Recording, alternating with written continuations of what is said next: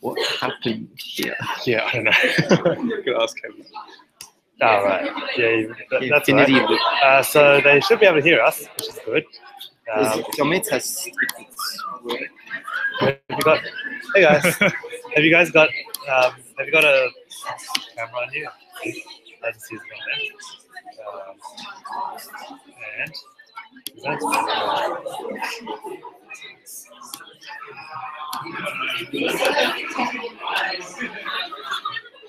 alright. Good. Have to.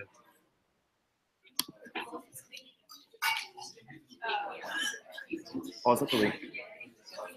Yeah.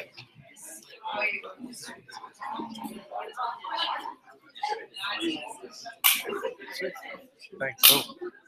Are we good to go? Do you want me to test the link? Yeah, sure. Yeah, we're good to go. I just want to get a good recording. So, how do you? Oh, whatever. That works. I reckon. You're gonna have that funny bar. Oh, is that sure? Are you on F-Lux by any chance? Yeah. Can I turn you F-Lux? Yeah, You yeah, can yeah. tell, Yeah. Hey guys, so just before we get started in about a minute, this is Pat. Pat is wonderful and he is presenting your renal revision lecture. So you guys just heard from DPM.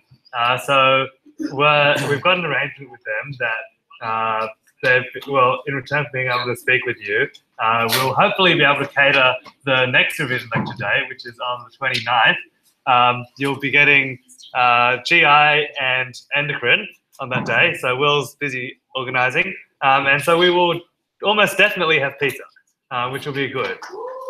Thanks to, I suppose. We're just making sure, so these are all live streamed and recorded because not everyone can make it. And so you'll have something to go back to revise. Does it work? Okay, cool. So we're all ready to go. Great. Thanks, guys.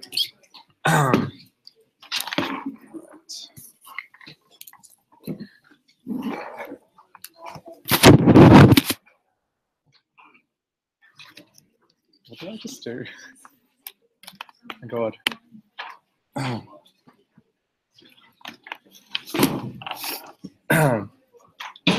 All right, so is this about everyone who's going to turn up? Because we might get started then.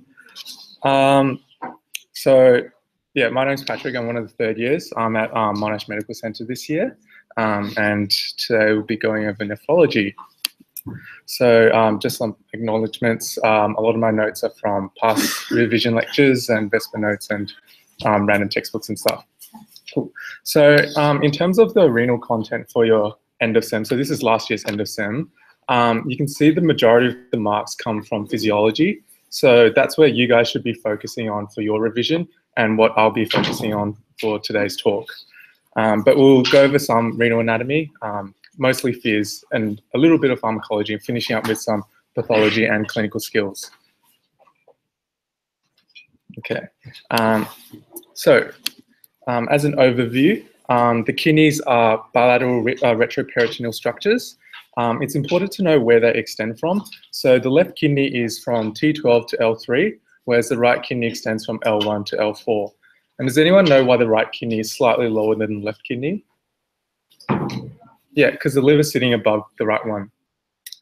So the arterial supply comes from the renal arteries, venous drainage via the renal veins, and don't really need to know too much about the innervation. So the ureters are these muscular tubes that connect the renal pelvis to the bladder. They insert into the posterior wall of the bladder at the trigone, and they just carry urine from the kidneys down to the bladder. And they're composed of smooth muscle, so they actually have a peristaltic action. Now the ureters have three constrictions along the way. There's a constriction at the pelvis, like up here. There's one at the pelvic brim, and there's one at the vesico-ureteric junction. So it's important to remember those 3 points of constriction because that's where your ureteric stones are most likely to be obstructed. Now, because of the peristaltic action of the ureters, when you have an obstruction at one of those points, the ureters are going to try and push urine through. So that's going to be responsible for the renal colic type pain that you get with a kidney stone.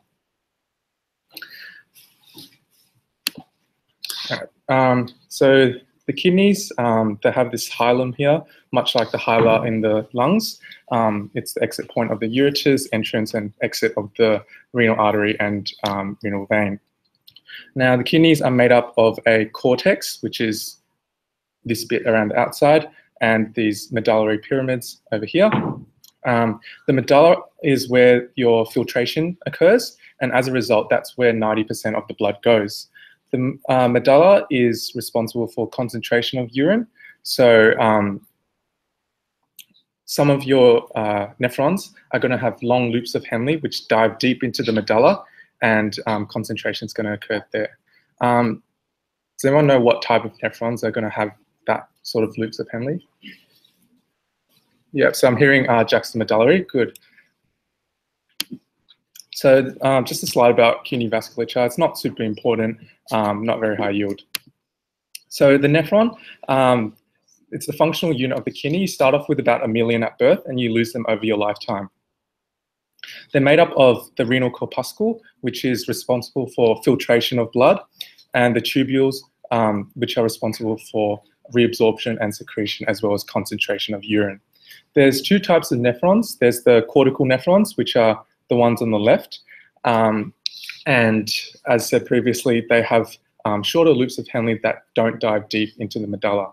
And they make up 70 to 80% of your nephrons. And they also have these peritubular capillaries. So things that I've bolded are important kind of buzzword things to remember.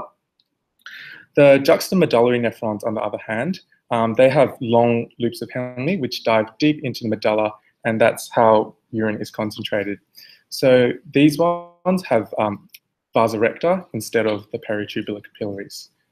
So the peritubular capillaries and the vasa recta are goes after the efferent arteria. Yeah. So your uriniferous tubule is kind of another name for the nephron. It's made up of the corpuscle and the tubules. So know the order of the tubules from proximal convoluted tubule to the loops of Henle, the distal convoluted tubule, and finally the collecting tubules, which drain into the calyces and then the ureters. So the renal corpuscle is made up of this image over here. So it's got the glomerulus, which are these spaces over here, as well as Bowman's capsule, which is the surrounding bit over here, and it's made up of the glomerular filtration barrier, which the filtrate has to pass through. The glomerulus has, because it's a capillary, it has endothelial cells. It also has mesangial cells, which are kind of like the extracellular matrix. It's also composed of smooth muscle, and it also has these podocyte things. My mouse isn't really working. But they're these things on the outside, and they act as part of the filtration barrier. So the glomerular filtration barrier is made up of 3 components. You've got the fenestrated capillary endothelium, then the glomerular basement membrane, and finally the epithelial surface with podocytes. And the filtrate passes in the gaps between the podocytes, known as slit diaphragms. So onto embryology. So the kidneys kind of have 3 predecessors before they become your adult kidney: the pronephroid, the mesonephroid, and the metanephroid. Not super important. Just know that the pronephroid is transient. It has no excretory capacity, and as you develop, your kidneys gain more capacity to excrete urine, which kind of makes sense. So the metanephroid is made up of the ureteric bud and the metanephric mesoderm. The ureteric bud, as the name suggests, gives rise to the ureters and everything to do with draining of urine. So that's the collecting ducts, the calyces, the pelvis, and the ureter. The metanephric mesenchyme gives rise, as the name suggests, to everything to do with the nephron, so the nephron and the interstitium. And the way that they grow is by reciprocal induction. So the ureteric bud induces nephrogenesis of the metanephric mesenchyme, and the metanephric mesenchyme induces branching morphogenesis of the ureteric buds. So Yeah, next slide is about Kakut, which is your congenital disorders of the kidney. Not super high yield either, but I just included a diagram. Okay, so I've got a few questions. Which of the following is false? A, the right renal artery is posterior to the IVC. B, the kidney is supplied by only one artery each. C, the adrenal glands are directly on the kidneys. And D, the left renal vein goes under the superior mesenteric artery. E, the renal arteries come off the aorta distal to the origin of the superior mesenteric arteries. Does someone want to shout out an answer?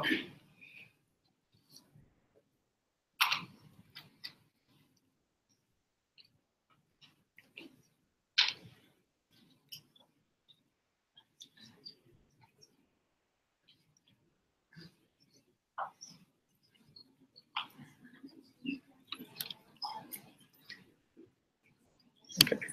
So the answer is D. I think I might have made a mistake there because that's actually true. Yeah, so the left renal vein does go under the SMA, as the picture demonstrates. Sorry about that. Okay, so next one.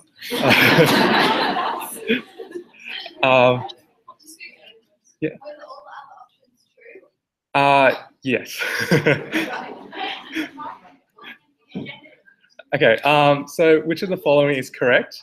A, the human kidney, most nephrons are juxtamedullary nephrons. B, the glomeruli of juxtamedullary nephrons are in the renal medulla. And C, the cortical nephrons have long loops of Henle. D, vasa recta are associated with cortical nephrons. And E, all glomeruli are found in the renal cortex. I'm hearing C and E. Yeah, so E is the right one. Glomeruli are found in the renal cortex. Cool. So next one, a patient presents to ED with right loin to groin pain radiating to the back that is colicky and at times very intense.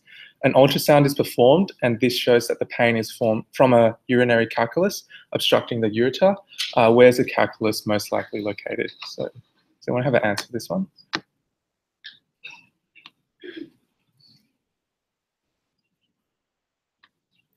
Ollie.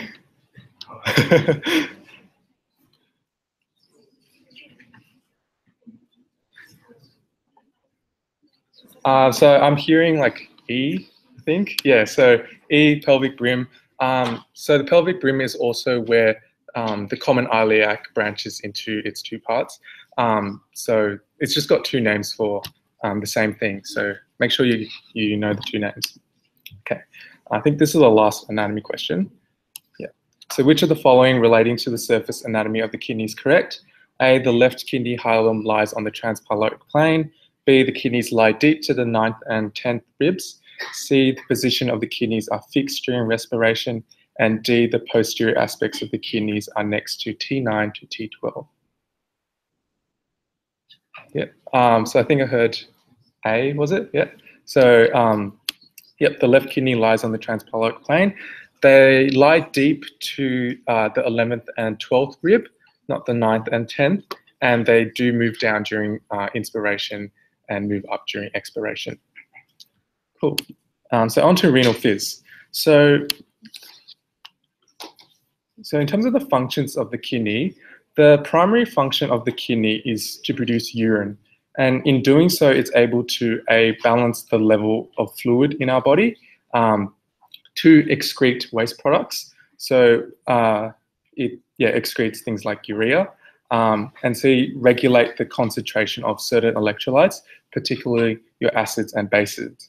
Its secondary function is to act in activating certain hormones and enzymes or releasing those hormones or enzymes. So releases EPO, erythropoietin, which stimulates red blood cell production. It activates vitamin D to 125 dihydroxyvitamin D, which is important in aiding calcium absorption from the gut. And it also secretes renin, which is important in regulating of blood pressure. So when you're thinking about pathologies related to the kidney, just come back to these basic functions of the kidney. So if in something like chronic kidney disease, where the kidneys aren't working, because you're not able to regulate your fluid, you're going to have a patient who's fluid overloaded. because they're not able to secrete acid and base properly, they're probably going to have metabolic acidosis and hyperkalemia. And because they're not removing their waste products properly, they will have symptoms of uremia as well. And they'll also have symptoms of being unable to produce those hormones and enzymes. So we'll go into that in a bit more depth later on. So the basic renal process involves first glomerular filtration, forming a filtrate which passes through the tubules where it undergoes reabsorption into the peritubular capillaries and secretion from the peritubular capillaries into the tubules. So overall, the amount that's excreted is equal to the amount filtered plus the amount that's secreted minus the amount that's reabsorbed.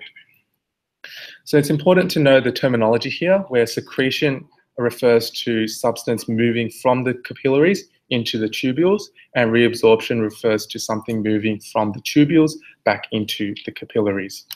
Now, not all substances undergo all three of those processes.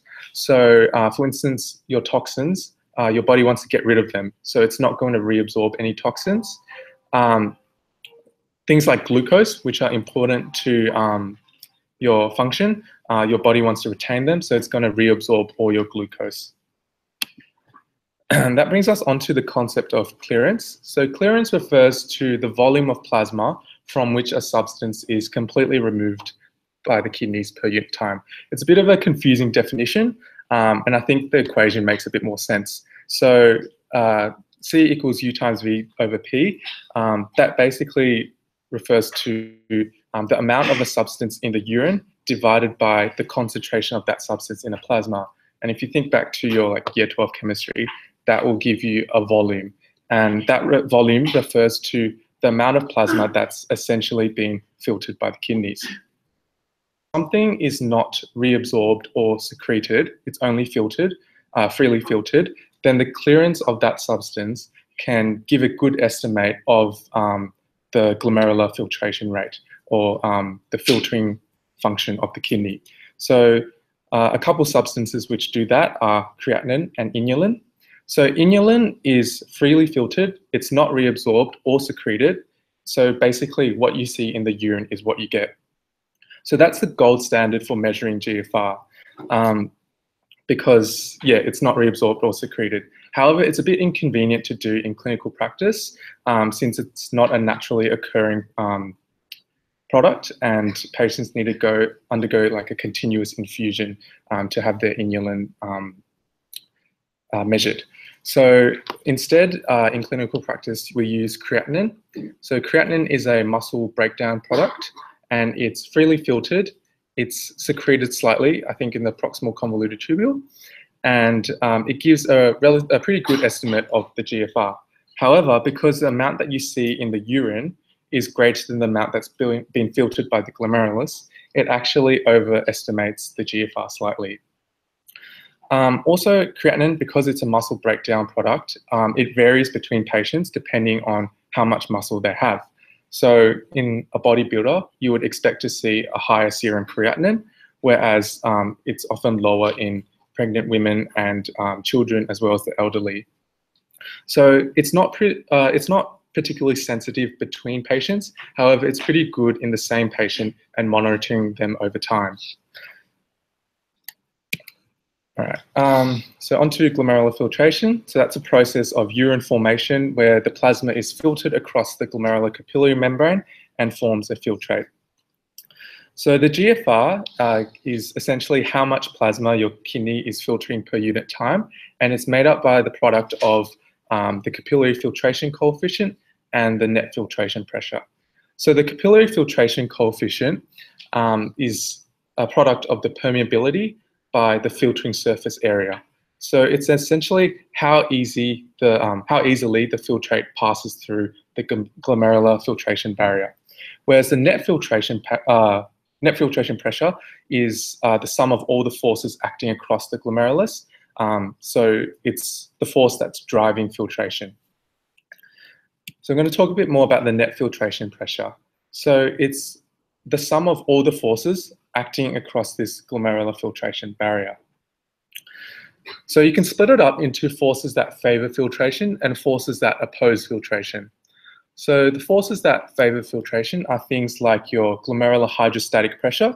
So that's the force of fluid in the glomerulus pressing against that barrier and kind of forcing its way through. So that's going to favor filtration. Another force that favors filtration is Bowman's capsule osmotic pressure.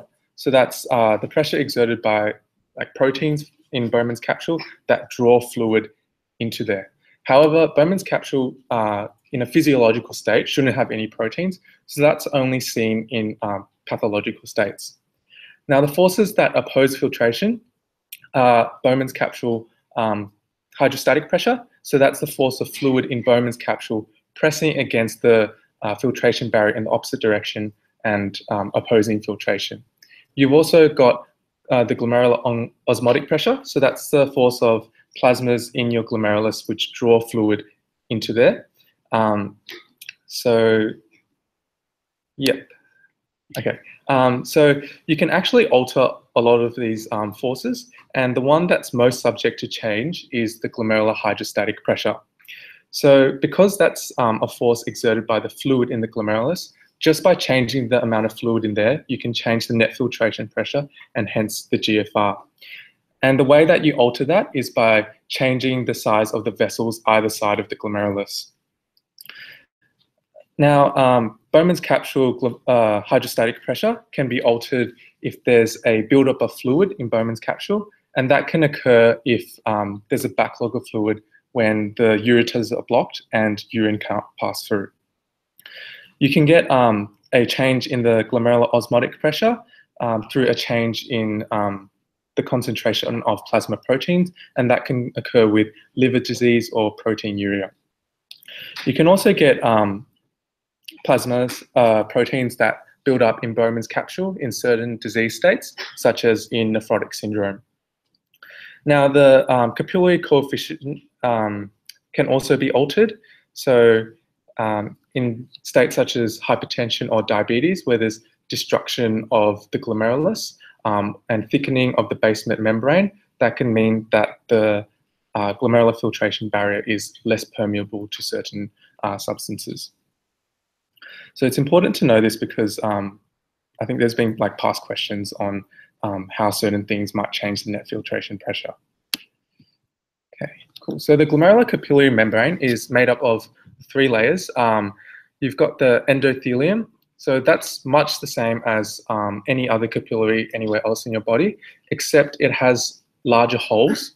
So it's got more fenestrae, and that allows more things to pass through. It's also got a negative charge, which helps to repel plasma proteins. Next, you've got the basement membrane, and that's got a strong negative charge that repels plasma proteins. And finally, the epithelial cells on the other side, they've got podocytes inserting into there and slit diaphragms in between. So that's going to limit what's able to pass through. So what the filtration barrier allows to pass through are small substances, so low molecular weight molecules, as well as electrolytes and water. What it doesn't allow to pass through are any large substance, so high molecular weight molecules, as well as proteins because of that negative charge, and anything bound to proteins. It also doesn't allow blood to pass through. So if you ever see protein or blood in the urine, that generally indicates a pathological process in play. So as we talked about before, the way that we alter the GFR is by changing the net filtration pressure. And to do that, we change the glomerular hydrostatic pressure. And to do that, we change the size of the vessels either side of the glomerulus. So you've got your afferent arteriole leading in and your efferent arteriole leading out. Now, if you constrict the afferent arteriole, what that's going to do is limit the amount of renal blood flow. So that's going to decrease the amount of force that fluid exerts within the glomerulus. So it decreases the glomerular hydrostatic pressure and hence the GFR. If you dilate the afferent arteriole, it increases the amount of blood that's passing into the glomerulus and hence increases the net filtration pressure and GFR. Now on the other side, you've got the efferent arteriole. So if you constrict the efferent arteriole, that means that the blood kind of backs up and collects in the glomerulus. The blood finds it more difficult to pass through. So there's an increased glomerular hydrostatic pressure, and that's also going to increase the GFR. Now, if the efferent arteriole is dilated, then blood's going to pass through the glomerulus really easily. So the glomerular hydrostatic pressure is decreased. So the way that we control the patency of those vessels either side of the glomerulus is via sympathetic, hormonal, or autocoid control. So sympathetic stimulation, much like anywhere else in your body, is going to constrict the arterioles. So in fact, mild to moderate sympathetic nerve stimulation doesn't really change the GFR too much, whereas strong sympathetic nerve stimulation is going to drastically reduce the GFR. So what actually stimulates this sympathetic nerve response is generally the baroreceptors, which are found in the carotid sinus or the aortic arch, and they respond to situations of low blood pressure. So when you have low blood pressure, you get decreased stretch of the baroreceptors, and that sends a signal up to the brain, leads to increased sympathetic stimulation, constricts all your vessels, and causes a low GFR. So that's why in cases of hypotension, such as in shock, you can get end organ failure, such as renal failure. So the most common cause of acute kidney injury is due to hypoperfusion of the kidneys. The next way of altering the GFR is through hormonal control. So the ones that are bolded are the important ones. So you've got atrial natriuretic peptide, and that's released from the right atrium. And what that does is, so it's released in response to high blood pressure. And what that does is it dilates the afferent arteriole.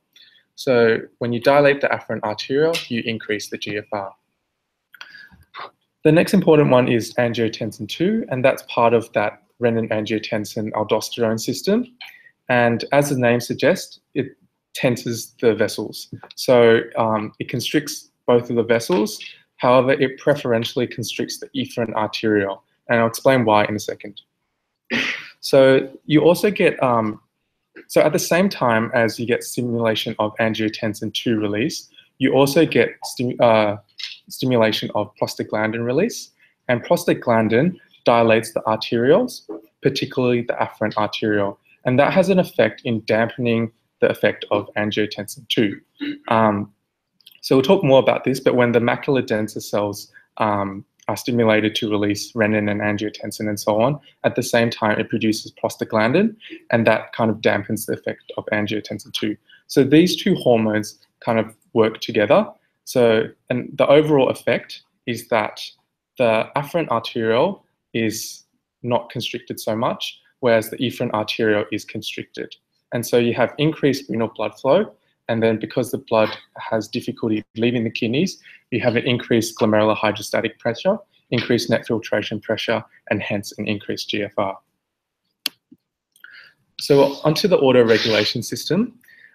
So that involves the juxtaglomerular complex, which is made up of these macular denser cells and juxtaglomerular cells. So the macular denser cells sit here at the junction of the thick ascending limb and the distal convoluted tubule. And what they do is they sense the concentration of salt in the tubules at this point. And the reason why there's macular denser cells at this particular point is because it's in close proximity to both the afferent and the efferent arteriole. So its position here allows it to sense salt concentration, which gives the macular denser cells an idea of what the glomerular filtration rate is like. And so it can then send signals locally to the afferent and efferent arterioles and control the size of those vessels. And hence it can alter the GFR to regulate it. So the juxtaglomerular cells are the ones that sit in those afferent and efferent arteriole, and they respond to signals from the macular denser cells, and they release renin, which kicks off that renin-angiotensin-aldosterone system.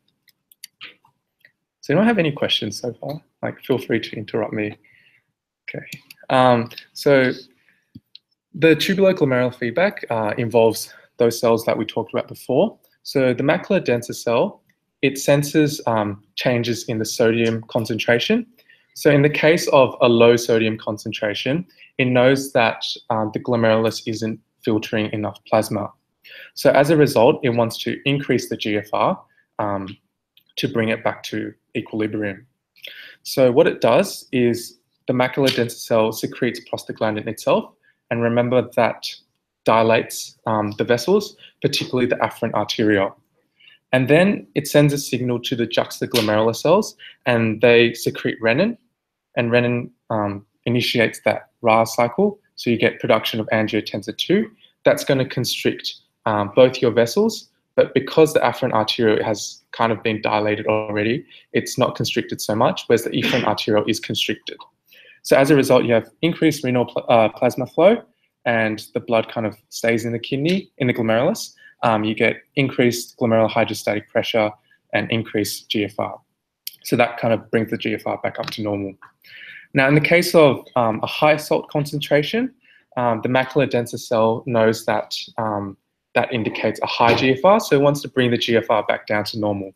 So it secretes adenosine, and what that does is it constricts the afferent arteriole and inhibits renin release, so that just decreases the renal plasma flow. You don't need to know too much about the case of increased salt in the tubules, whereas this particular feedback system is quite important. So that, yeah. Is the prostaglandin actually what stimulates the juxtaglomerular cells to release renin, or is it? No, it's something else. I'm not too sure what it is actually, but I just know that there's a some form of signal that goes to the juxtaglomerular cells. So the macular denser cells secrete prostaglandin themselves, and the juxtaglomerular cells are the ones that secrete renin. Cool, so onto tubular processing. So this is where all that secretion and reabsorption occurs. So we're going to talk about reabsorption first. So the mechanisms in which that occurs is by passive diffusion, and that goes down a concentration gradient. So water does that. It can also, substances can also move back into the blood via active transport. So that can be either primary or secondary.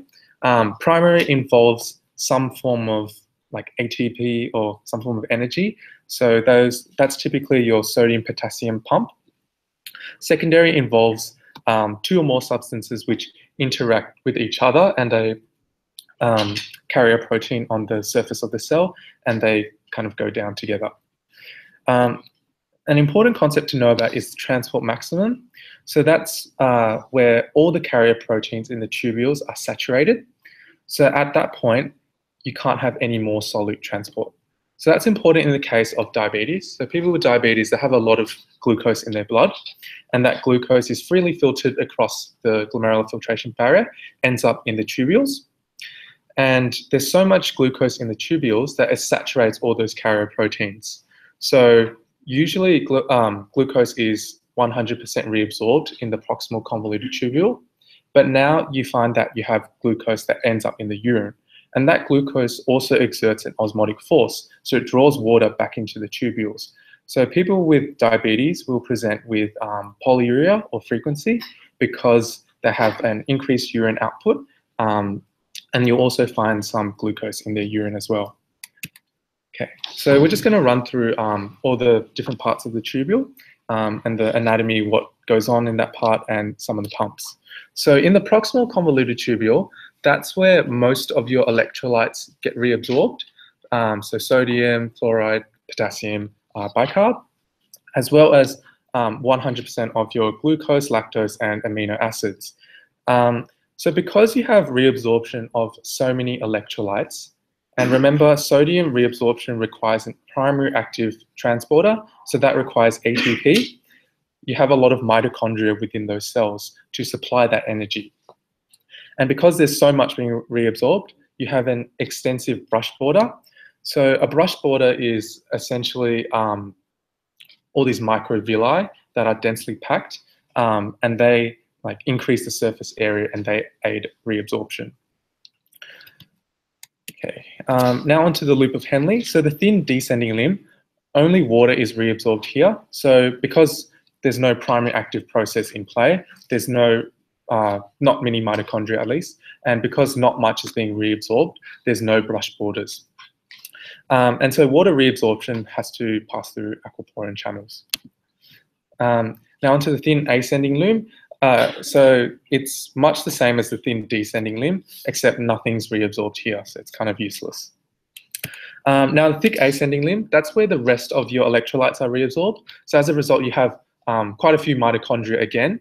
You also have thicker cells because of that, but you don't have a brush border because there's really not that much stuff being reabsorbed. And importantly, you have the NK2cc symporter pump there, and that's the site of action of one of your diuretics, the loop diuretics. And also you can get some potassium secretion in this part of the loop of Henle. Now at the distal convoluted tubule, so the early distal convoluted tubule is much the same as the thick ascending limb.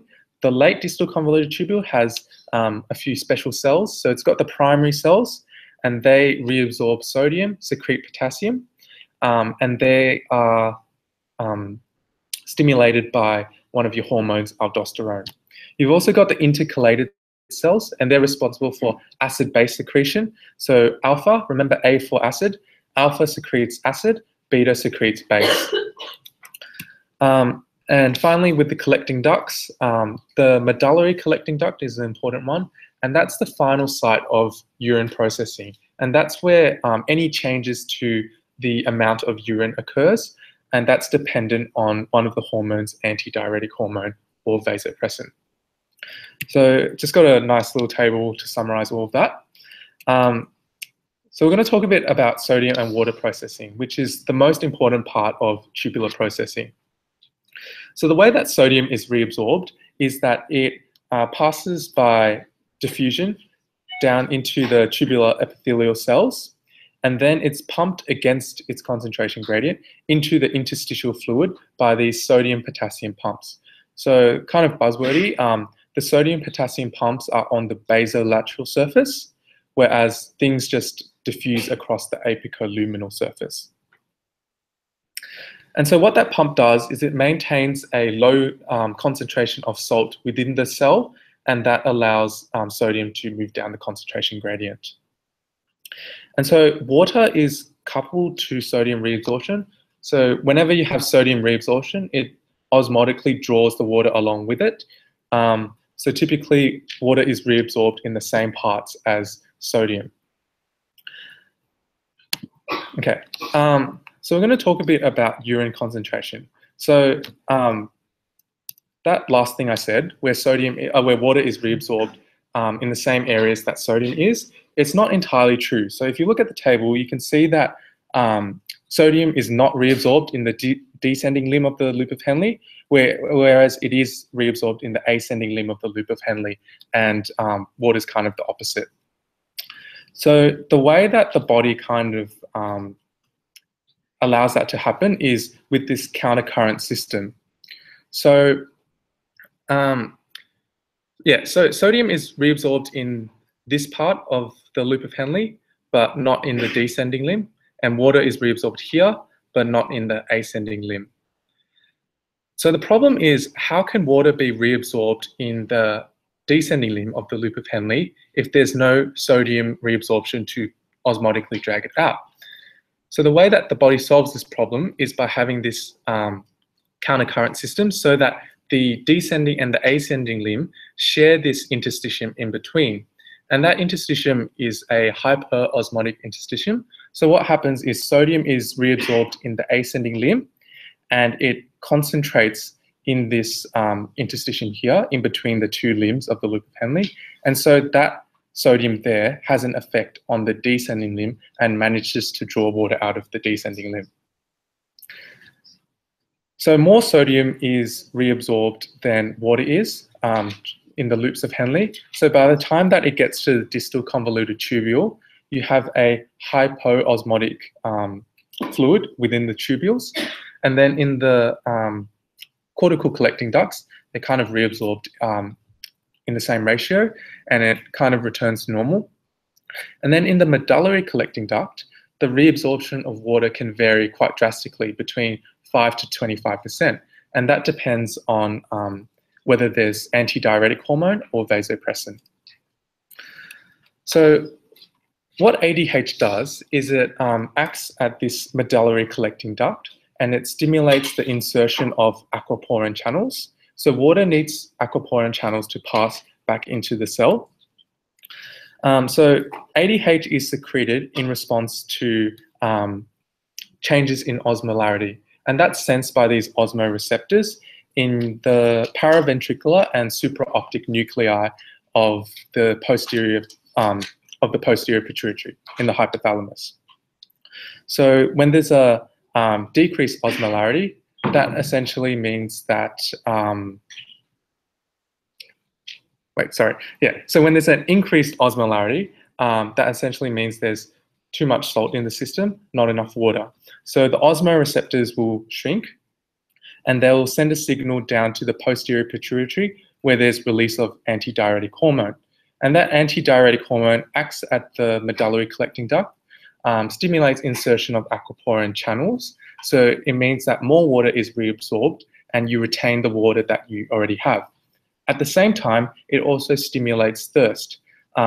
So when you eat a lot of salt, you feel thirsty straight after. That's because of these osmoreceptors forcing you to drink more water. And also, you'll notice that you won't be urinating as much because of that effect of antidiuretic hormone. As the name suggests, it prevents diuresis. Okay, so putting it all together, in the case of low blood pressure, for instance, in dehydration or shock, there's two kind of mechanisms in play. So you've got your osmoreceptors, which sense an increased osmolarity and releases ADH, and hence retains all the water that you have already. And so that tries to maintain the blood pressure. When you have low blood pressure, it also stimulates the baroreceptors, and that initiates that sympathetic nerve stimulation, which results in constriction of your arterioles and causes a decreased GFR and hence reduces the urine output as well. You've also got your intrarenal baroreceptors, another name for the juxtaglomerular cells, which secrete renin. And as a result, you get formation of angiotensin II, which furthers that cycle and retains salt and water and maintains the blood pressure. Okay, so got a few questions. Destruction of the supraoptic and paraventricular nuclei of the hypothalamus will produce which of the following changes in urinary volume and concentration?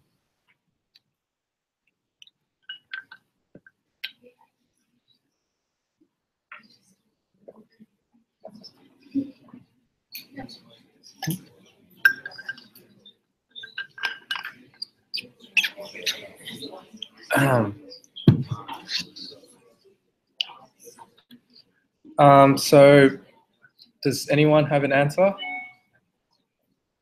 A, yeah, I'm hearing A. Okay, good. So because of destruction of those nuclei in the hypothalamus, you won't have antidiuretic hormone production. And so hence you get an increased urine volume and very dilute urine. Okay, next one.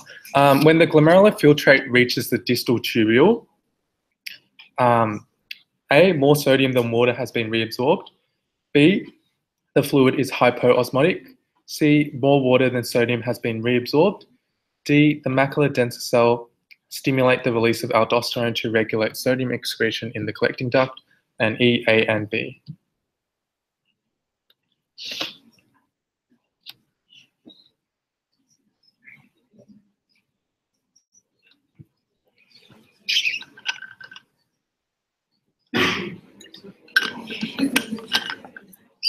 Anyone got an answer? Yeah, good. So it's E, A, and B. They essentially say the same thing. But if you remember, more salt is reabsorbed in the loop of Henle than water is. So the fluid in the tubule is going to end up hypoosmotic by the time it reaches the DCT. So which one of the following statements is correct? A, in the human kidney, most nephrons are juxtamedullary. B, the glomeruli of the juxtamedullary nephrons are in the renal medulla. C, cortical nephrons have long loops of Henle. D, vasa recta are associated with cortical nephrons. And E, all glomeruli are found in the renal cortex. E, good. Oh, did we? Okay, my bad. So if the clearance of the substance X, Y, and inulin are such that clearance of X is greater than clearance of inulin, which is greater than clearance of substance Y. It's a bit confusing. So then, yeah, I'll just let you guys read this one.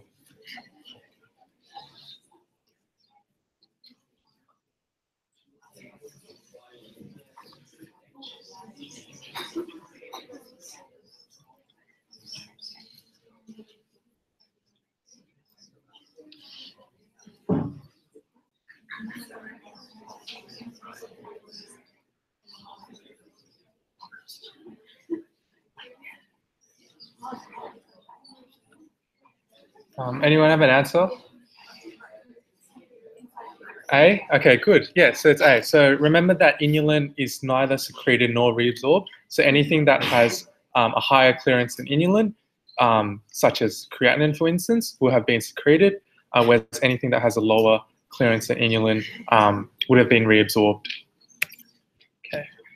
So the primary active step for sodium reabsorption in the proximal tubule involves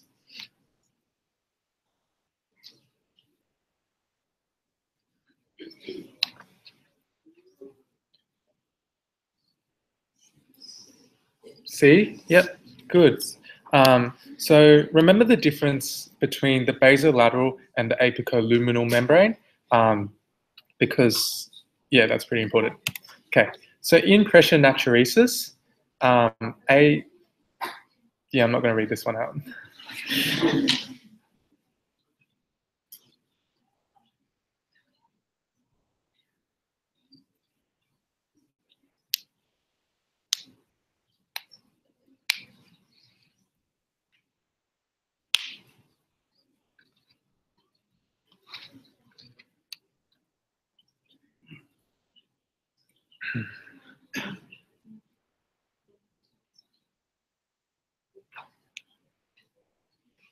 Any takers?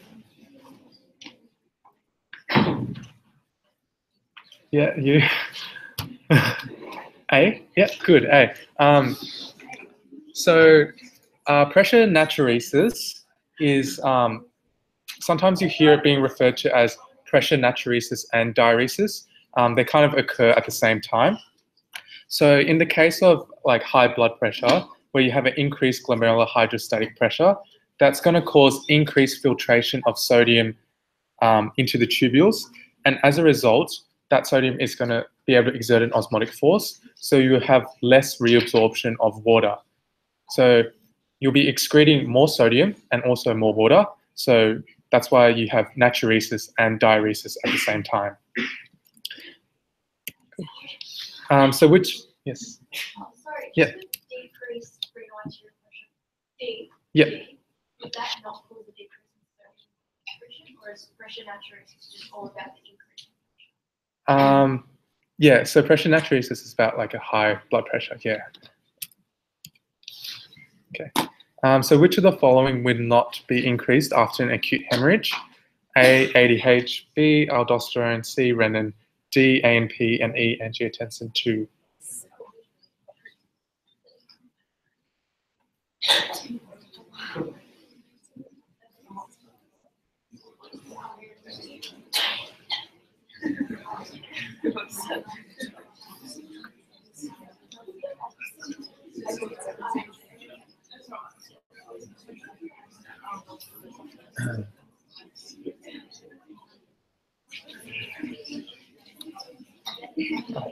Any answers? D? Yeah, good. So ANP is released in a situation of high blood pressure rather than hypotension. So with regards to ADH secretion, which combination results in the highest secretion of ADH? Ignore that part there.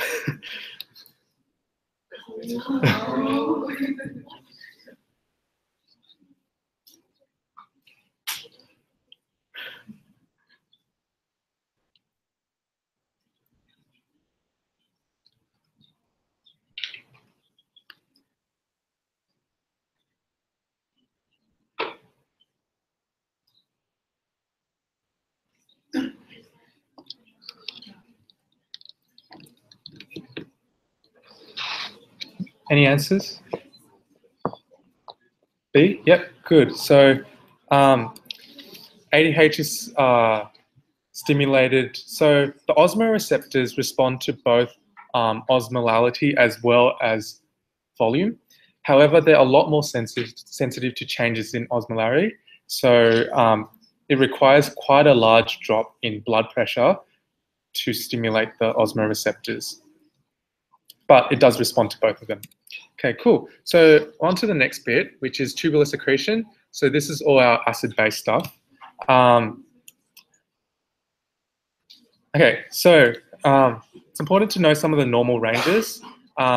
So the normal pH in the extracellular fluid is between 7.35 to 7.45. So anything lower than that is deemed acidotic. Anything higher than that is alkalotic. So remember that when you're looking at arterial blood gases, because it can be confusing at times with the CO2 and the bicarb. But if you just stick to the pH, you won't get that bit wrong. So where does all this acid come from? You have volatile acid production, which is through production of carbon dioxide, and also non-volatile, which is through production of sulfuric acid, phosphoric acid, lactic acid, keto acids, and so on. Now, normally in a physiological state, acid is buffered, and in the extracellular fluid, it's usually buffered by bicarb, can also be buffered by phosphate, and within the cell, it's usually buffered by hemoglobin. Now, your lungs are responsible for excretion of volatile acid, and so they control the CO2 part of the equation by expiring CO2. So when someone hyperventilates, they expire a lot of CO2, and that causes a drop in the amount of acid. Now, if they hypoventilate, so they breathe off less CO2, it causes retention of CO2 and increased acid in the system. And because your rest rate can alter really quickly, respiratory acid-base control typically occurs within minutes, whereas renal acid-base control takes hours to days. So so the kidneys usually take longer to compensate for a respiratory acid-base disorder, whereas the lungs will respond pretty quickly to a metabolic acid-base disorder. So they're responsible for excretion of non-volatile acids, and what they do is they control the bicarb part of the equation. So this occurs in the proximal convoluted tubule. So acid isn't really secreted. It's so what happens is you have carbon dioxide and water that come into the cell, and they become acid and base via the action of carbonic anhydrase. And then the acid kind of moves out of the cell via this NaH antiporter, whereas the bicarb is reabsorbed into the blood. And then the H+ is combined with another bicarb, and that cycle repeats. So you see that the acid isn't really secreted, nor is it reabsorbed. It kind of just continues this loop, and it aids in transporting the base back into the cell where it can be easily reabsorbed. Now, if you have,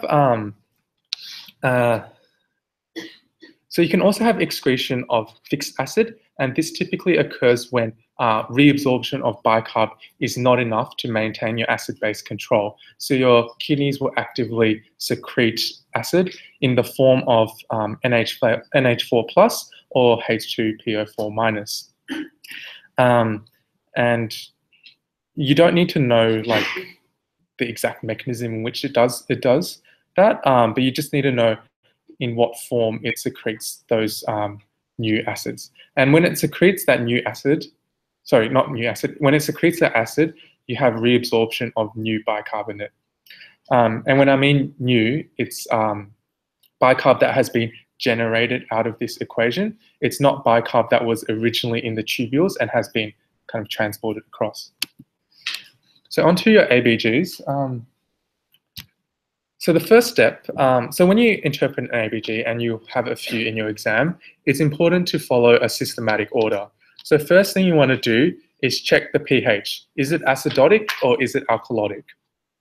After that, you want to check the CO2 and the HCO3-. And you look and see if there's a rise or fall in either of them, which can explain that acidosis or alkalosis.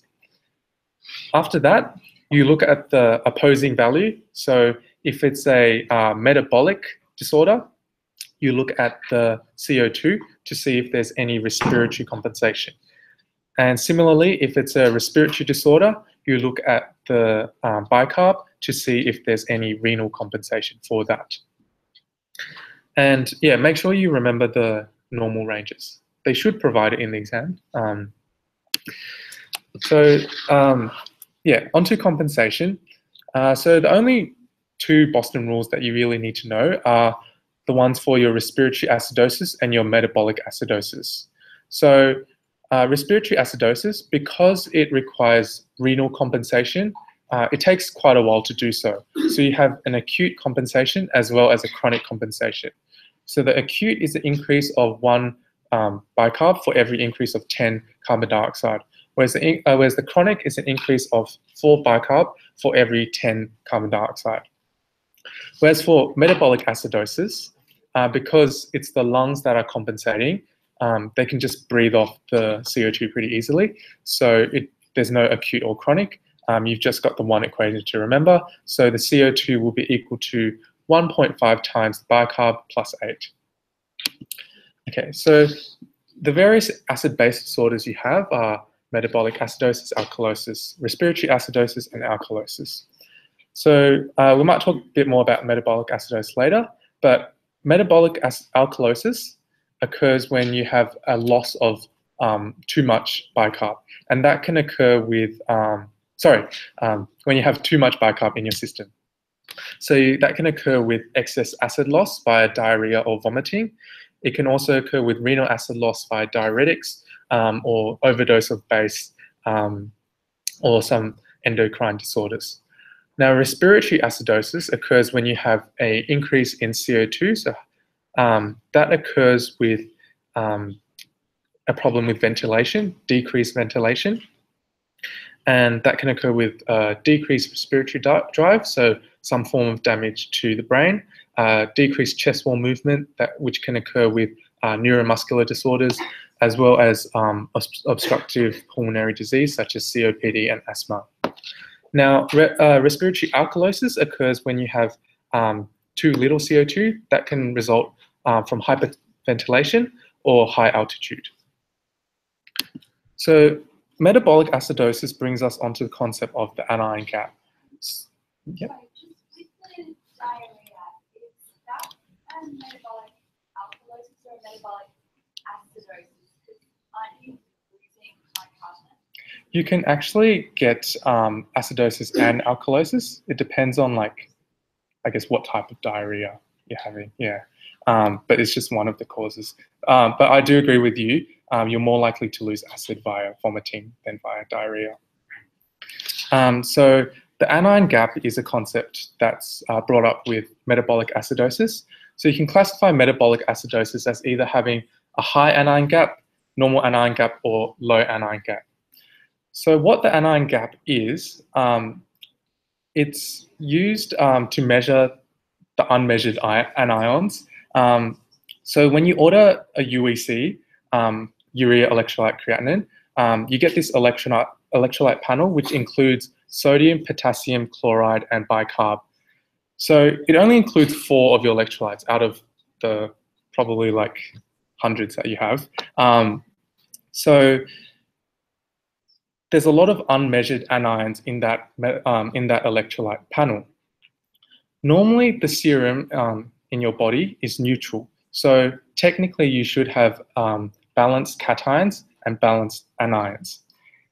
However, so the anion gap just refers to those unmeasured anions in your serum.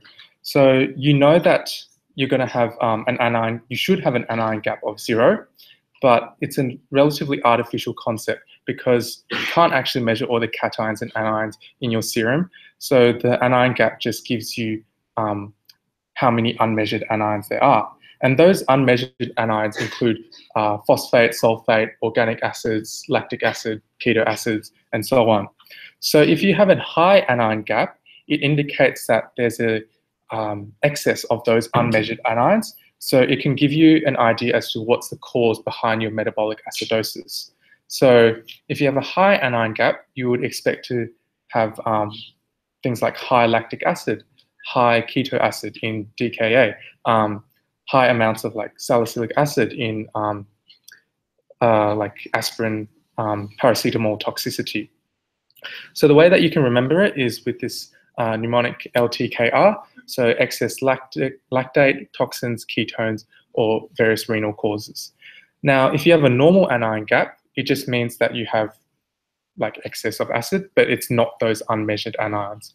So that can occur with chloride excess, various drugs such as acetazolamide, Addison's disease, as well as GI cause. So that's where the diarrhea comes into play.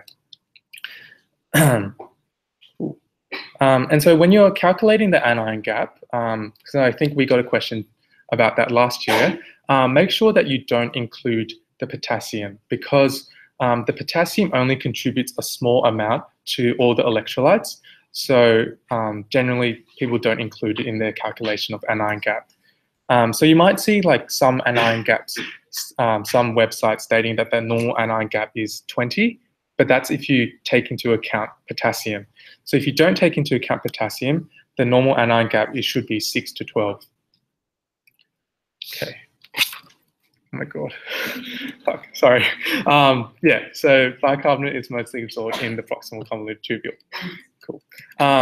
Yeah, so a patient presents with metabolic acidosis. Which of the following would be observed?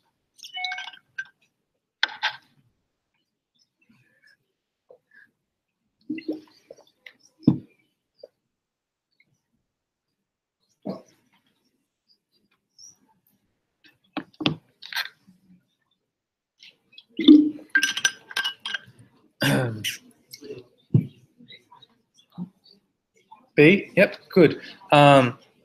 So in metabolic acidosis, you'll see respiratory compensation. So the person will be trying to breathe off all their carbon dioxide, so they'll be hyperventilating, and there's a specific form of respiration that you'll see known as Kussmaul's respiration. So yeah, interpret the ABG. So if you've got a pH of 7.29, what does that indicate? Acidosis, yep. So is it a metabolic or respiratory? Yep, good, because you've got a high CO2. And is it compensated or not?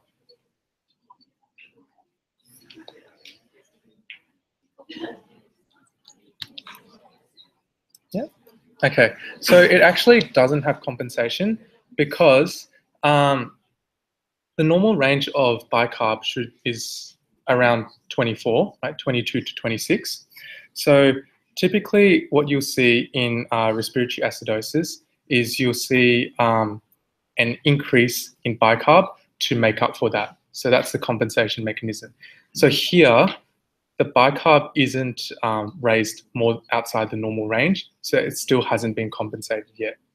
Does that kind of make sense? So there is an actual equation for this. If we go back earlier, so a rise of a rise of 1 bicarb for every increase of 10 CO2, or an increase of 4 bicarb for every increase of 10 CO2.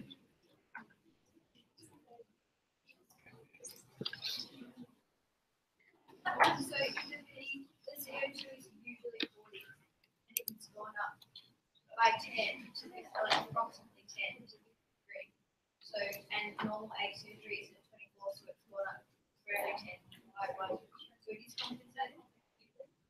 Okay, I see what, yeah. I don't know, I'm just asking. Okay, yeah, no.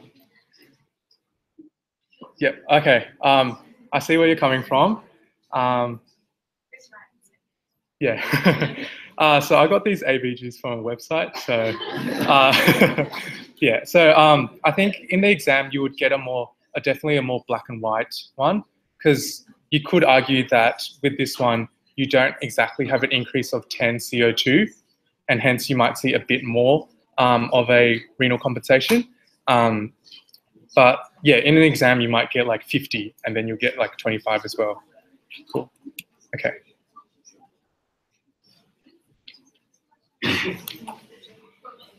So is this one acidotic or alkalotic? Alkalotic, good. And is it respiratory or metabolic? Yeah, so it's metabolic. And is it compensated or not?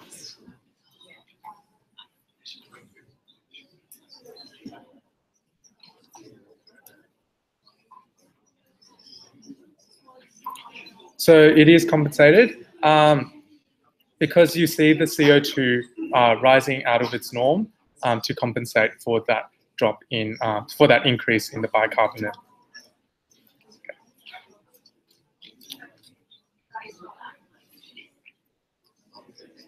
So is this one acidotic or alkalotic? Acidotic. And is it metabolic or respiratory?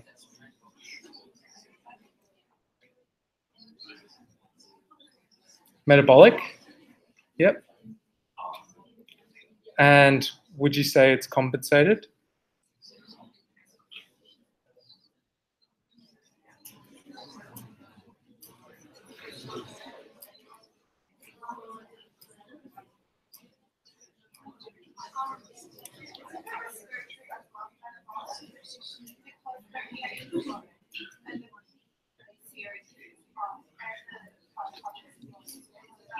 The PaCO2 is low in this one.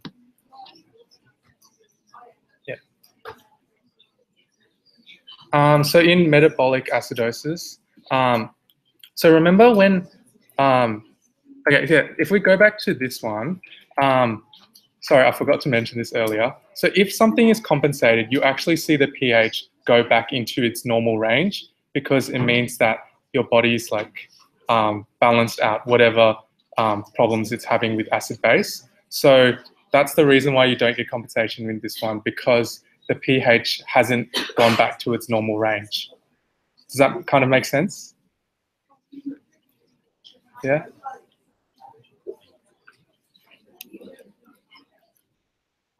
All right. Yeah, sorry, these ABGs aren't particularly good. Okay.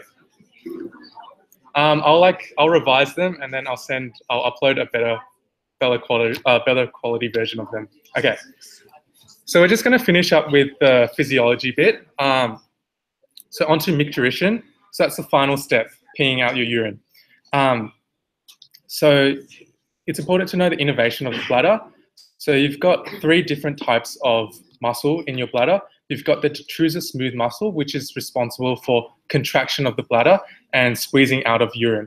You've got the internal urethral sphincter, which is responsible for preventing retrograde ejaculation. And you've got the external urethral sphincter, which is important in preventing, retaining your continence. During filling of the bladder, the detrusor muscle is relaxed and the 2 sphincters are constricted. During voiding, you have contraction of the detrusor muscle and relaxation of your 2 sphincters.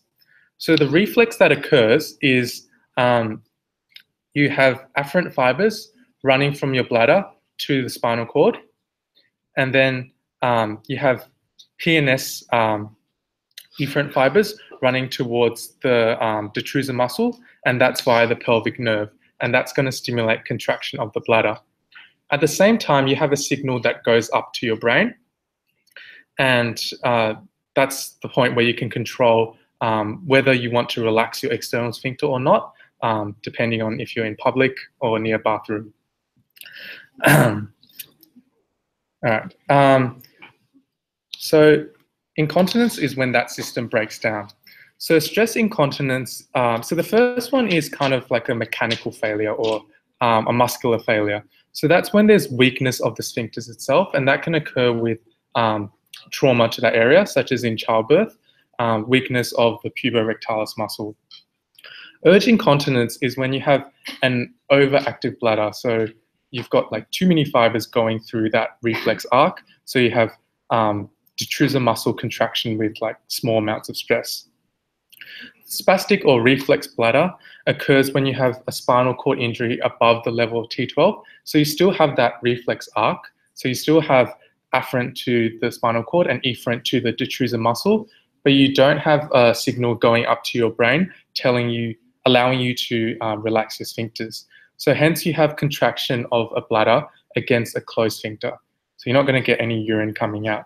Instead, you're going to have urine probably going up the ureters into the kidneys, and that's known as hydronephrosis.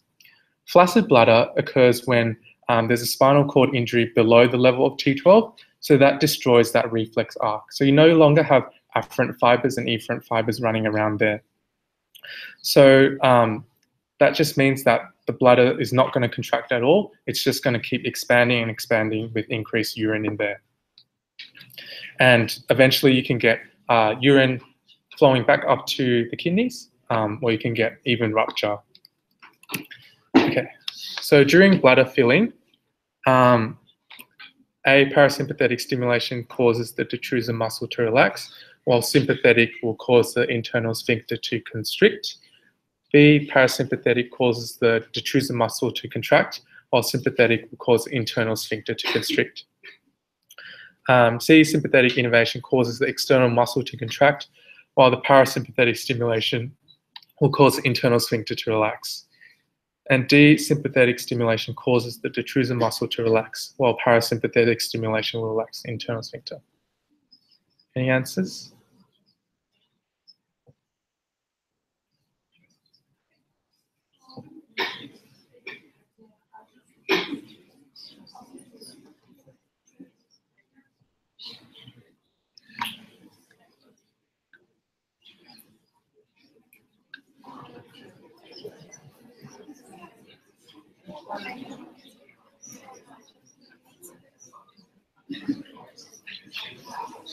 Any answer?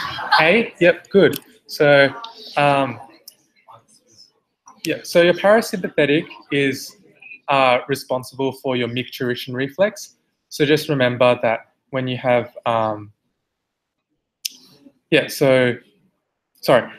have parasympathetic stimulation, it relaxes the detrusor muscle, while the sympathetic innervation goes towards your internal sphincter, and your external sphincter is controlled by somatic nerves because it's a skeletal muscle. So onto pharmacology. We've just got 3 different types of diuretics. So first of all, loop diuretics, also known as furosemide or Lasix. So the way you remember it is fruity loops, and they act at the thick ascending limb of the loop of Henle on those NK2cc symporters. And so what that does is it prevents reabsorption of sodium, and hence you don't get water reabsorption that goes along with it.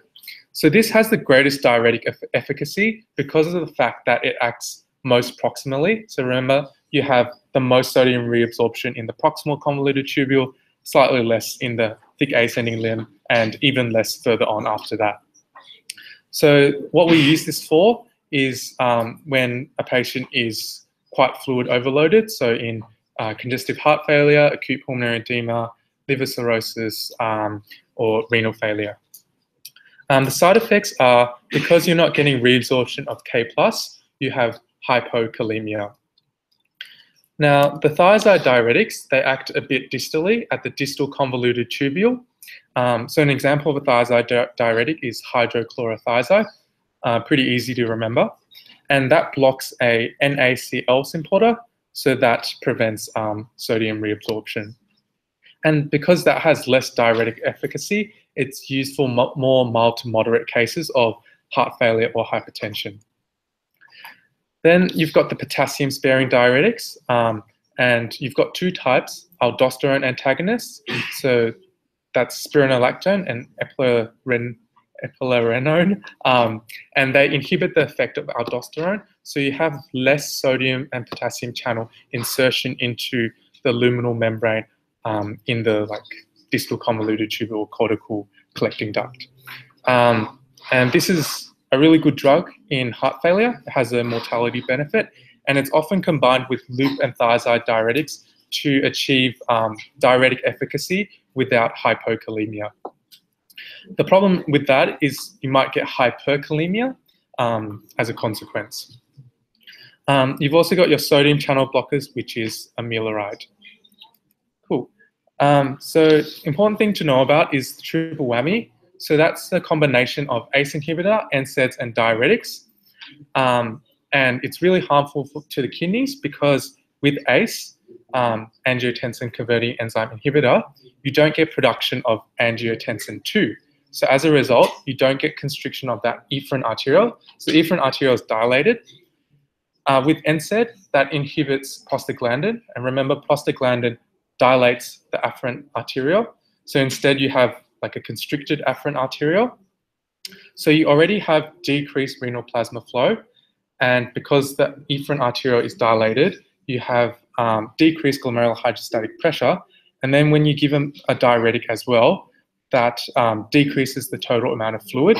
And so that reduces the GFR even further. And that's particularly harmful to the kidneys, particularly in the setting of acute kidney injury. However, in real life, a lot of these patients are on at least 2 of those drugs. So ACE inhibitor and diuretics are very common combinations for people with chronic kidney disease or heart failure. And it's actually usually the NSAID which causes the most damage when it's added on top. Okay, so moving on to pathology. So we're on the home stretch now. So acute kidney injury, the definition for that is an increase of creatinine by more than 50% or a low urine output of less than 0.5 mils per kilo per hour for 6 hours. So that's for the average person around like 200 mils for 6 hours. And the important thing to know about acute kidney injury is the classification system. So you can classify it as either pre-renal, renal, or post-renal. So pre-renal is any problem with hypoperfusion to the kidney, not enough blood getting into the kidney.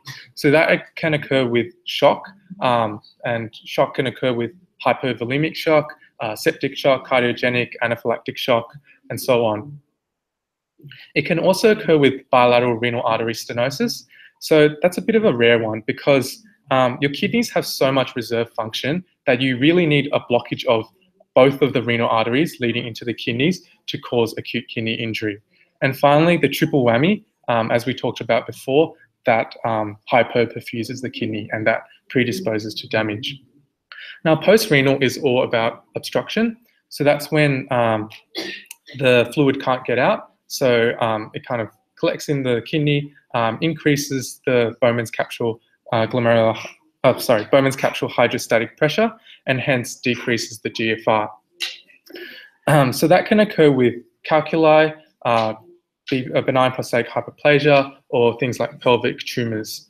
However, it's also a bit of a rare cause because, again, your kidneys have so much reserve function that you really need blockage of both of your kidneys, or in the setting of a patient with only one working kidney to cause acute kidney injury from a post-renal cause. So the most common cause is pre-renal renal failure. Renal acute kidney injury is essentially just damage to the kidneys itself. So that can commonly occur with iatrogenic causes such as contrast-induced nephropathy, drugs, particularly nephrotoxic drugs such as gentamicin, as well as all the other various renal diseases such as glomerulonephritis. So in terms of management of acute kidney injury, it's pretty easy to manage. You just treat the cause. So if the kidney is hypoperfused, you reperfuse the kidneys. So if someone's dehydrated, you give them fluids. If they have the triple whammy, you take them off those drugs. If you've got some obstruction causing kidney injury, you relieve the obstruction and the patient gets better. So chronic kidney disease is defined as a GFR of less than 90 or evidence of renal impairment. So that can manifest as proteinuria or hematuria. And because it's chronic, it has to be for a period of 3 months or more. So you don't really need to know about the staging except for that end-stage kidney disease occurs when the GFR is less than 15. So people like to think of the GFR as kind of a percentage out of 100. So if you've got stage 1 CKD, you've got like 60 to 90% of your kidney function. You've got stage 5, you've got less than 15% of your kidney function. So how people with CKD will present, if we go back to the primary functions of the kidney, so primary function of the kidney is production of urine, right? So if you aren't producing urine as well, then the patient will be fluid overloaded. So they'll have, raised JVP, they'll have fluid overload in their lungs, causing dyspnea, orthopnea, P&D. You'll have bilateral inspiratory crackles, and they might have fluid overload in their peripheries, causing peripheral edema. They also, also as a result, they're not peeing out as much, so you have oliguria and anuria. However, a lot of the cases of CKD are actually asymptomatic, and it's kind of found on a routine blood test. So because the kidney is not excreting waste, for instance, urea, you get urea buildup in the blood, which causes uremia signs and symptoms. So the classic one is a uremic flap, and that indicates some form of, it indicates pretty severe chronic kidney disease. You can also get pericarditis with uremia, as well as pruritus, and a characteristic breath smell known as uremic fetal. Now, the complications of CKD, again, you think about the primary functions of the kidney.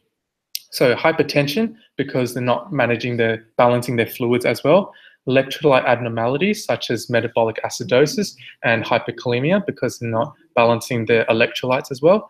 CKD-MBD stands for chronic kidney disease mineral bone disorder, and that is a complication of, it's got two components to its pathogenesis. Primarily, it's due to inability of the kidneys to excrete phosphate properly. So you get buildup of phosphate, hyperphosphatemia, and that phosphate binds to calcium. And so you get hypocalcemia as a result. And that causes a secondary hyperparathyroidism. So because you have low calcium in your blood, your body wants to get calcium from somewhere, so it takes it from your bones, so it causes bone resorption. So it's kind of like osteoporosis, but it's a different clinical syndrome. The other pathogenesis behind it is low vitamin D, because your kidneys activate vitamin D, so you get less absorption of calcium from the gut. The kidneys also produce EPO, and when you don't have that, you become anemic. And people with chronic kidney disease actually have pretty high cardiovascular disease mortality. And that's because of high blood pressure, but also because of phosphate binding to calcium and forming these kind of crystals which deposit in your vessels and can cause all sorts of problems. Right. So next we've got glomerulonephritis, which is a pretty confusing topic, but in your exams, it's relatively buzzwordy. So glomerulonephritis isn't a disease, it's a group of diseases characterized by damage and inflammation of your glomerulus. And you can classify it as either being nephrotic syndrome or nephritic syndrome. And nephrotic and nephritic syndrome, again, aren't diseases. Syndromes are ways that people will present. So nephrotic syndrome is characterized primarily by proteinuria, and the proteinuria is greater than 3.5 grams per day. So that differentiates it from proteinuria secondary to diabetes, for instance. It's actually really, really heavy proteinuria. And that proteinuria occurs due to podocyte damage. So you get protein leaking through the glomerular filtration barrier. And the rest of the clinical features you can kind of derive from that. So if you have proteinuria, you have less albumin within your bloodstream. And then as a result, you have hypoalbuminemia, less osmotic force generated by that albumin, and hence the fluid extravasates out of the vessels into like other body compartments. So that can manifest as edema. And you also get hyperlipidemia as well. Oh yeah, so the LEAP thing, the L stands for lipidemia, not hyperlipidemia. So examples of nephrotic syndrome are minimal change, focal segmental, as well as membranous nephropathy. Now, nephritic syndrome, the way that I remember that is nephrotic has an O in it, and so does proteinuria. It's not that great, but it works for me. So nephritic syndrome is characterized by hematuria. You can also see proteinuria because Nephritic syndrome is where there's damage to the glomerulus, causing leakage of red blood cells. So if you have leakage of red blood cells, you probably also have leakage of protein as well. But the difference is the leakage of protein is nowhere near as much as the leakage in nephrotic syndrome. So nephritic syndrome is generally all those antibody-related diseases. So it's caused by antibodies depositing in the glomerulus and causing inflammation and damage and scarring, allowing blood to pass through. So what you'll see is hematuria and red blood cell casts. You might see a bit of proteinuria as well. So the diseases included there are all your antibody ones, so IgA, post-strep, anti-GBM, and poorly immune. So the nephrotic syndromes, you just need to remember like a few kind of buzzwords for each of the conditions, and that should get you through your exams. So minimal change is the one that affects children. And as the name suggests, you'll see minimal change. So there's generally the kidney functions are actually normal. So for some reason, they'll have heavy proteinuria, but their kidneys are relatively normal. And it responds to prednisolone. Focal segmental is kind of like minimal change. As the name suggests, you get focal areas of glomerular sclerosis. So if you do a renal biopsy of someone with FSGS, they might have some bits which are normal and some bits which are abnormal. Now, the thing to remember about this is that it does not respond to prednisolone. Membranous GN is the most common GN and affects adults primarily.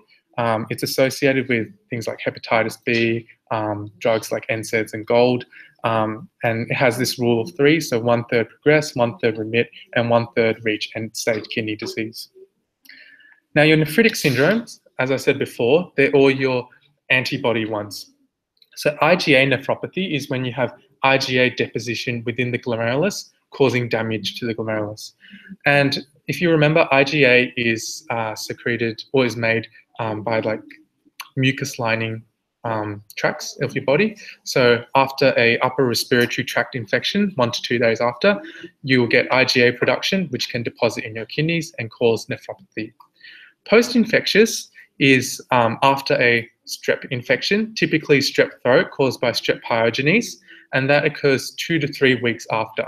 So strep throat is also an upper respiratory tract infection, so it's kind of similar, but the thing is, post-strep GN is caused by IgG antibody deposition, and IgG is produced later on in the infection compared to IgA, so that's the main difference there.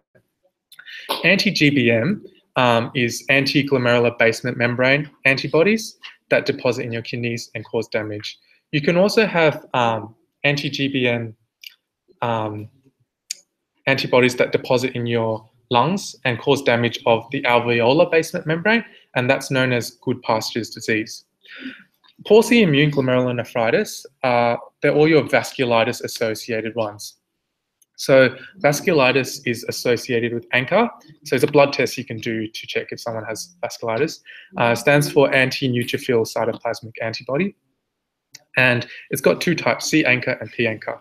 So the ones that you need to know is Wegener's and microscopic polyangiitis. So Wegener, the way I remember it is Wegener is kind of like Wagner, the like classical composer. So C for classical. So people have actually kind of moved away from calling it Wegener's granulomatosis because apparently he was a Nazi. So it's now referred to as granulomatosis with polyangiitis. So it kind of doesn't work anymore. But you've also got microscopic polyangiitis, which is the other one to know. Don't worry too much about Churg-Strauss syndrome. So here you just remember P for polyangiitis, and you've got your microscopic polyangiitis. So rapidly progressive or crescentic GN is a clinical syndrome. So again, with all the syndromes, it's a way of a patient will present, characterized by really rapid progressive loss of kidney function, and it occurs with all the it can occur with all the nephritic syndromes. They don't necessarily have rapidly progressive GN. And it's due to heavy damage to the glomerular filtration barrier. So not only do you have like red blood cells and proteins leaking through, you also get your like inflammatory cells and your inflammatory mediators leaking through, and so they can like induce fibrin deposition. So you get all this stuff building up in Bowman's capsule, and that forms a crescent. Okay, so the next thing to know is UTIs. So UTIs, the only bug that you need to know that causes it is E. coli. And the risk factors for UTIs are anatomical abnormalities. So particularly females, they have shorter urethra than men. So the bugs can get in up the urethra into the bladder and cause urinary tract infections. Whereas males generally don't have UTIs unless there's some underlying problem, such as stasis of urine. So men with benign prostatic hyperplasia, they have urine build up in the bladder, and that can predispose to UTIs. And the way UTIs will present is with your irritative symptoms. So irritative symptoms are FUN, F-U-N, frequency, urgency, and nocturia. You can also get dysuria, painful urination, suprapubic pain, which can spread up to the flanks, and that's known as pyelonephritis when you have flank pain. And that's when the infection has traveled up the ureters into the kidneys. And generally with pyelonephritis, you'll see more systemic features as well, such as fevers, nausea, vomiting, shakes, chills, and so on. The way that you treat UTI is with trimethoprim. That's the only one you need to know. And the way that you investigate for UTI is with urinalysis. So on urinalysis, you'll see leukocytes, nitrites, and maybe some blood. And to do further testing, you would take a midstream urine sample and do microscopy, culture, and sensitivity on that. So the way that you can avoid UTIs is by drinking a lot of water, peeing regularly, having good personal hygiene, post-intercourse void, as well as apparently cranberry juice. Okay, so just a bit of clinical skills to finish up. So last year we actually had an OSCE where we had to perform urinalysis. So it's good to know what to look for when you're doing a urinalysis, and also being able to dip the stick in urine, because some people have spilt the urine in the past. So what you see on urinalysis is glucose, which normally is absent, but you might see it in diabetes. Bilirubin, also absent, but you might see in obstructive jaundice. Ketones, you might see in DKA or starvation. Specific gravity, don't worry too much about that. Just remember the normal range. Blood, you don't normally see. It can be due to contamination during menstruation, but it might indicate things like UTIs, stones, potentially malignancies or nephritic syndrome.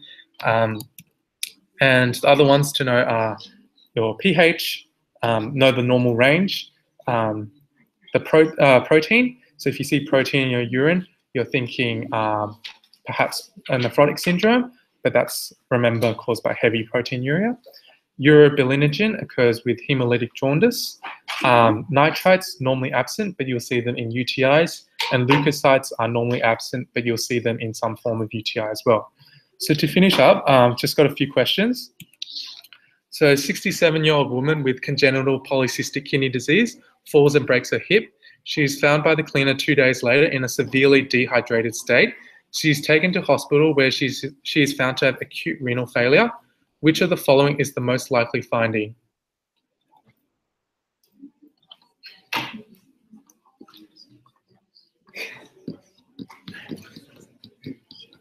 Yeah, so I'm seeing people doing this, so asterixis, good. So Dupuytren's contracture, that's chronic liver disease. Ecchymosis, that's bruising. Harrison sulcus, that's asthma. Okay, so what is characteristic of glomerulonephritis? White blood cells 100, proteins ++, urate crystals, hyaline casts, or red blood cell casts. Yep, so red blood cell casts, good. Casts are these things that form in the tubules due to stasis, and that can occur when you get blood leaking through the glomerular filtration barrier, and it kind of clumps together in the tubules, and then as a result, you get formation of these casts in your urine. So Margie has a blood pressure of 110/75 whilst lying down. Upon standing, she shows postural hypotension. Which one of the following blood pressure readings would be consistent with that?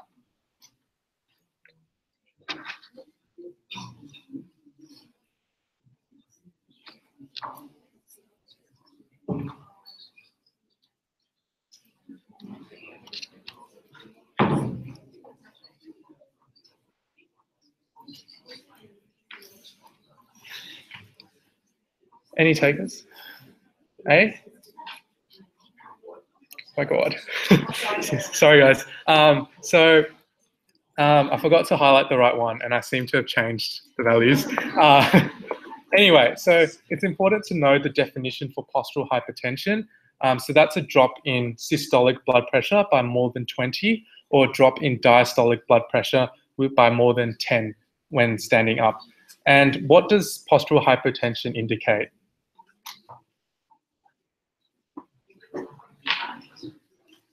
So it indicates hypovolemia, or it can also indicate autonomic neuropathy. So it's just generally some problem with your baroreceptors and regulating your blood pressure as you move about. Okay, yeah, so it's 90/65. Okay, an 85-year-old woman, otherwise healthy, presents with hypertension, hematuria. She has a family history of renal failure. CT shows enlarged kidneys. What is the most likely diagnosis?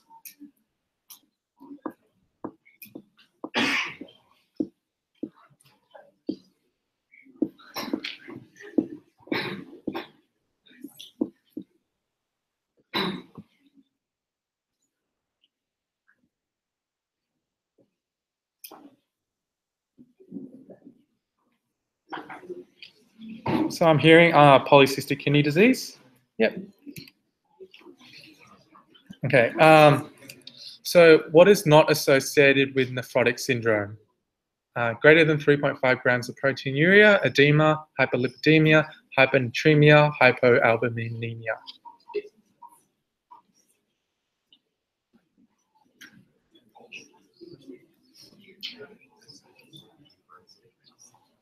Anyone? D? Yep, good, hypernatremia. Okay. So I think that's the end. Thanks everyone for coming. Sorry about all the confusion with the acid-base questions. Yeah, so sorry about all the confusion with the acid-base questions. I'll update the slides and put in some proper ones. Yeah, and if you have any questions about kidney stuff, or you have any questions about year 2 or year 3, feel free to talk to me. Thank you.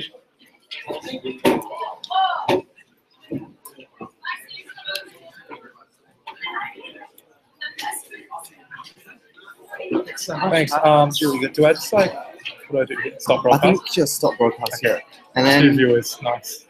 yeah, and then Kevshi said